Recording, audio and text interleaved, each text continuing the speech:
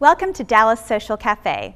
I'm D'Andra Simmons. I'm excited to share today's show with you. I had an extraordinary opportunity to sit down with a number of the world's best trumpet players in the green room at the Meyerson. We were there for the Cancer Blows event. Later, I'll take you to One Arts Plaza to meet a very close friend of mine who is displaying 21 years worth of his inspiring photography. You won't want to miss this 7-time medal-winning veteran. So grab a fresh cup of coffee and jump in your favorite chair or sofa. I'll be right back after this short break. Welcome back to Dallas Social Cafe. First stop is the Meyerson in the Arts District of downtown Dallas. I get to meet backstage a few legendary trumpet players, including a friend of mine who created this wonderful event, Cancer Blows. Today we're joined by Loughnane from the legendary band Chicago, Grammy Award-winning band Chicago. Lee, thank you for being here. I'm so excited. I am a child of the 70s and 80s. I grew up with your music. I love your music. And so it's such an honor to have you here today on Dallas Social Cafe.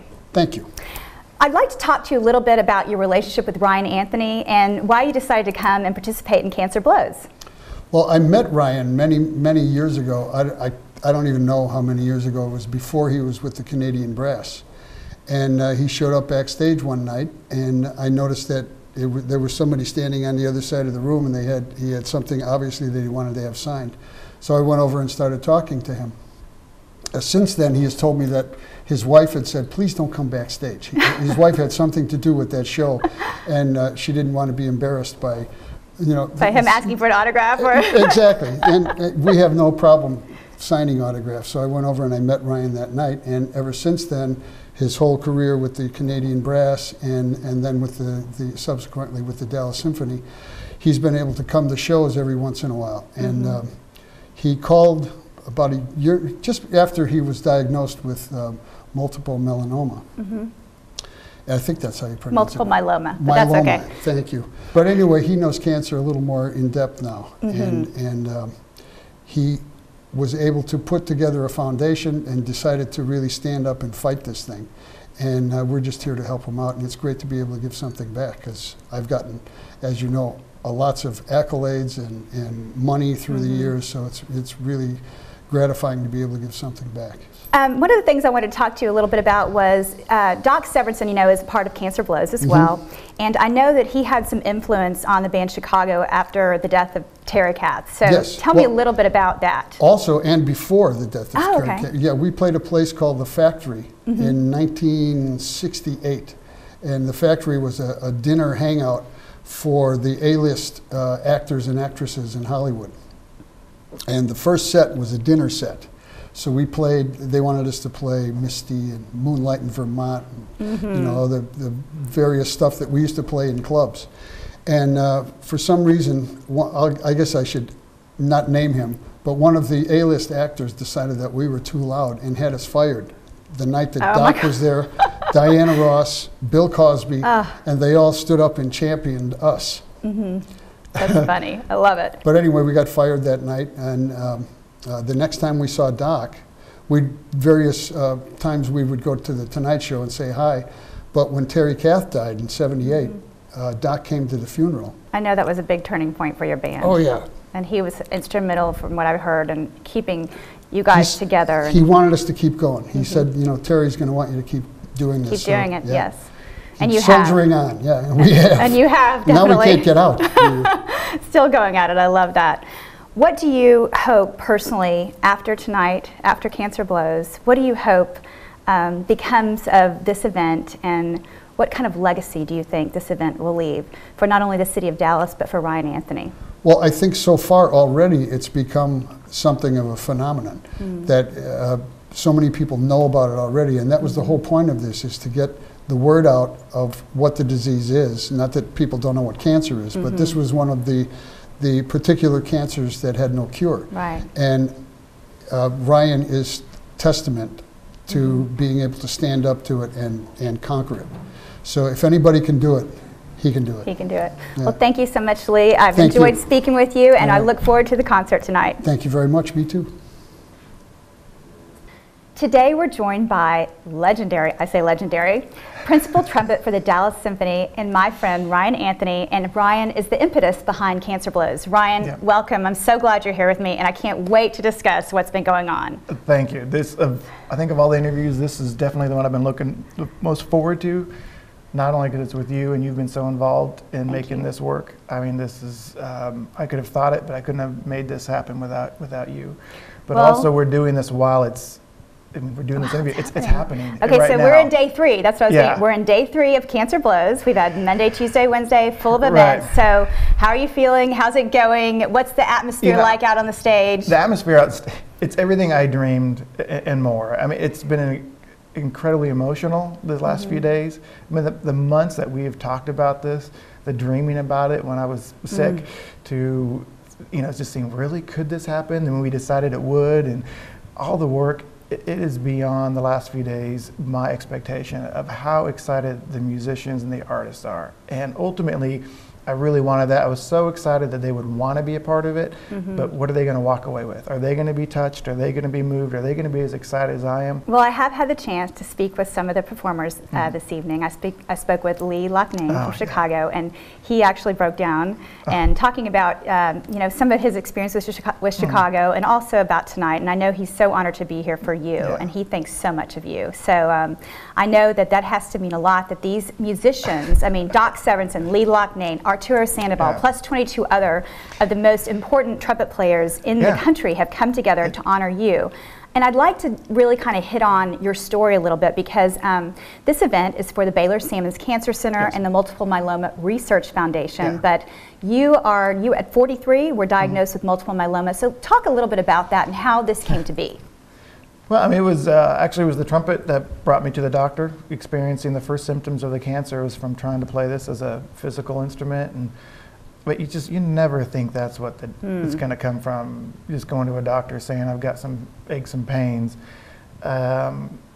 We knew of the cancer. We have heard about it before with others, and so when we were first told, it wasn't let's look it up. I mean, we knew immediately it's a terminal disease, and that was a surreal moment to sit there on the bed, get the phone call from the doctor, and Nikki, my wife, can hear it over the phone. So before I can even say anything, she knew what I was about to tell her. And I still haven't figured out the right words to express what that's like to hear. I know you're in remission now. Yeah. How were you able to continue on playing the trumpet, getting your chemo, I mean, not missing any performances during this whole last few years? I think a lot of it is mental. I can't allow the cancer to win, and that's how I look at it. If I allow it to adjust my life schedule and my lifestyle, then it's winning. It's beating me, and I just can't. It's just not an option. Well, tonight is here. We have a few hours until you go on, and Cancer Blows is an actual reality that we've all been talking about and dreaming about. So tell me about what your hopes are for the future after Cancer Blows, after the night is over, the concert has happened. I know everybody's going to walk away here just being, their minds are going to be blown by what's happening, because I've seen some of the rehearsals. So tell me what you hope to achieve tonight. It started as I wanted awareness. I want people to realize what's going on, and there's some amazing things happening in the scientific side of treating not just multiple myeloma, but all cancers. And at the same time, while we can be so excited about it, we can't just relax. This is the time to really make the difference. Let's keep forging ahead and finish this. We've started it, and so I wanted that awareness and people to realize. I also wanted to give back, obviously, and thanks, but I want, when the concert is over, I don't want it just to finish when the last note stops ringing in this hall. I wanted a product that everybody's going to leave here and feel changed. And I know the artists are, and they're going to go back now, and then when they perform, part of Cancer Blows, part of this concert is now with them for the rest of their career. And already in these 3 days, I've had students that came up and said that their lives have been changed listening to these rehearsals, seeing these artists. And if it's only 1 or 2 people, then that's great. I just found out there's 2 artists tonight. One of them, his brother was just diagnosed last month with multiple myeloma. And so this has completely changed his whole, he already was coming here to play, and now he has a whole different reason. He even said that's changed his whole family, knowing that this has been going on. And there's a gentleman, a student who's playing tonight, I just found out last night, he was diagnosed with Hodgkin's lymphoma. this past year, and he's playing, and he's invited his friends. And I just told him, I said, if nothing else, if I could just change those lives, yes, that's worth it. Okay, so last question. It might be a little bit unfair, but we've been saying this is a once-in-a-lifetime event. Yeah. So do we have any maybe predictions about the future of Cancer Blows? If I had to say right now, based on it, everyone that I have worked with here and all the artists they have asked, they would like to do this again. There's several different cities that said they'd like to host it, but as far as I'm concerned, this is still where I live. This is where I'm being treated, and I love to show off what we have here in Dallas. Yes, give us a few days to, to digest all this. to come down from everything going on. But I think there is a definite, and that was always in the back of my head, in hopes that this isn't just a one-time thing, that this can live on. I want this to be its own living now identity of what it can do, and these artists can take it. It can go place to place. The whole idea of it are just people coming together for a cause, using our musical instruments and our contacts. So I'd like to think so. I mean, we're definitely going to have product, the DVD and CD, and we're hopefully going to be talking to some television stations, so it will live on. It's too amazing of a thing, and it is once in a lifetime, but I'm hoping, just like right now, there's going to be a lot more in life for us to do and take advantage of it. Well, Ryan Anthony, thank you so much for taking your time to talk to me today on Dallas Social Cafe. It's been a true pleasure, and I wish you all the best tonight at Cancer Blows. I'll be sitting there in probably one of the first 2 rows. I'll be looking at you for your smile. Thank you. All right, thanks. Well, here we are at the end of our evening, and Cancer Blows has been an overwhelming success for Ryan Anthony, the Baylor Sammons Cancer Center, and for the Multiple Myeloma Research Foundation. I hope you've enjoyed some of the interviews we had with the many artists that came in from all over the world to be with us in celebration this evening. Any day that we can raise awareness and money for cancer research is a great day to be alive. What a talented group of gentlemen coming together from around the world for this event and cause in Dallas. Don't get up. I'll be right back to introduce you to someone very special. Thanks for staying with us. I'm very proud to introduce you to my next guest, a photojournalist that I've gotten to know very well. His special exhibit at One Arts Plaza is called 21. I'll let him tell you why and what it means to him. So today I'm at the lovely One Arts Plaza. We've got great weather, and I'm looking forward to going in and seeing a very special exhibit by artist Jeremy T. Locke. When we get in, we're going to see some amazing photographs from a very famous war photographer, and I know a little bit more about him than most people, but we'll learn that in just a minute. So join me today on Dallas Social Cafe as we cover one of the most important photojournalists on the Dallas social scene today. Well, tonight we're at One Arts Plaza for an artist reception honoring my husband, Jeremy T. Locke. Well, honey, I'm so glad you're here. I get to do a show with you. How lucky am I to do this? Well, let me start a little bit by bragging on you, because my husband will never brag on himself. In fact, when we're at parties, I always have to say, well, my husband is the 7-time Military Photographer of the Year. You're also a recipient of a Bronze Star. Yes, I am. You've been published in the New York Times, Time Magazine, LA Times, Washington Post, Washington Times, and you've also received many awards, such as the World Press Photo Award. You're pretty good at bragging on me. I love it. I love bragging on my husband. My husband has an exhibit here at One Arts Plaza, and he's a 21-year veteran of the Air Force. He retired after 21 and a half years. So let's talk about what this exhibit is. It's entitled 21, but tell me what 21 is to you. Well, 21 is 21 of my favorite photographs from 21 years of service. It's just a huge honor to be able to showcase the work that I've put in with the military for all these years, but then to share it with the public and the Dallas community. And I know, because I'm married to you, how proud of you are of your service and how proud you are to have worked with these men and women that give their lives for our country every day. The greatest honor is to actually sit there and document what these brave men and women do on the battlefield to guarantee our freedom. Well, let's take a little walk and talk about some of your work. I would absolutely love to. So Jeremy, tell me a little bit about what we're going to see tonight at your artist reception. What's here in the exhibit entitled 21? Well, as I said before, 21 is 21 of my favorite photographs. And it encompasses all the exercises to the 21 years that I've been in the military. So what you're going to see tonight is you're going to see 2 tours to Afghanistan, 2 to Iraq. You're going to see some Africa stuff. I was one of the first ones into the Haiti earthquake as well as the Japan tsunami. So you're going to see a neat range of all that. Just a whole milieu of everything, of 21 years of experience of you traveling the globe, and I know to over 50 countries, which we have a little argument about who's been to more countries. I have done. So let's walk around the corner and see what's over here. And another one of the photos that I love so much is really dear to my heart because we were actually dating at this time. We were actually. And tell me about this trip. Well, this is, it was a sad trip, but also a great trip, because if you remember, that's when we were dating. We just started dating, and... Well, I hated this trip because he was gone for 30 days living in a tent and could not talk to me, so that did not bode well with me. But I lived in Mongolia for 30 days on the Mongolia-Russian border with the border forces. And there's a saying in Mongolia that a horse is, a Mongolian without a horse is like a bird without wings. The Mongolians really treasured their horses. And this picture is after a horse race. They pour mare's milk on the horse's head, the winner's head, to celebrate and show a good time. Absolutely amazing trip.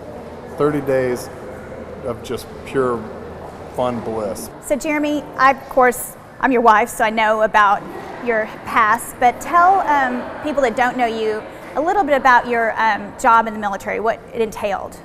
My job in the military as a combat photojournalist was, we were the eyes and ears of the Joint Chiefs Staff, the Pentagon, sometimes the President, but the most important thing was we were the eyes and ears of the on-scene battlefield commanders. And what does that all mean is my job was to go out and document for historical purposes what our brave men and women were doing. And you know, war's not a pretty business, but one of the things I always try to do is look for the beauty in people. You know, for instance, this photograph, it doesn't have the beauty in it, but this is what war is, you know. And when I'm out photographing, it doesn't matter if it's war or if it's the pet of the week, I always try to bring it back in a different way that you wouldn't see if you were standing right next to me. That's my job as a photojournalist, is to make you feel something, to make you stop, read a caption, maybe read a story. Well, Jeremy, I want to thank you so much for taking the time to take me on a tour of your exhibit 21. And I want to talk a little bit about your future, and I also want the viewers to know where they can see your work and where they can learn more about you and what you're going to do for the future, because I know how exciting it is, because I live with you, I'm your wife. This is my first solo exhibit. We have another exhibition launching in May, and that'll cover my Burning Man series. However, though, I feel that you're only as strong as your last photograph that you've taken. So I'm constantly out there trying to look for new projects to start. We just did an amazing wrap-up on Cancer Blows, where I photographed... That was awesome. Yeah, some of the most famous trumpet players in the world. Amazing.